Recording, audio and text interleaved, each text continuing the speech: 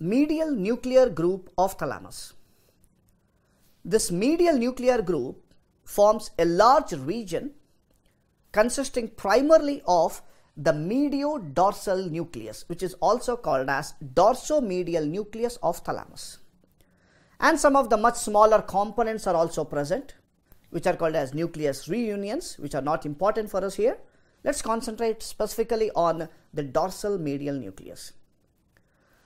So the subcortical afferents to the mediodorsal nucleus or the dorsomedial nucleus come from hypothalamus, amygdala, and from the thalamic nuclei, from the other thalamic nuclei, including intralaminar nuclei and the nuclei of the lateral complex. They also send efferents to the medial dorsal group.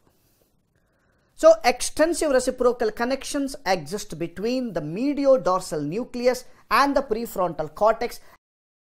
As a result, it plays a crucial role in attention, planning, organization, abstract thinking, multitasking, and active memory. And it is mainly concerned with the control of mood as well as emotions. So this is the function about the medial nuclear group of the thalamus.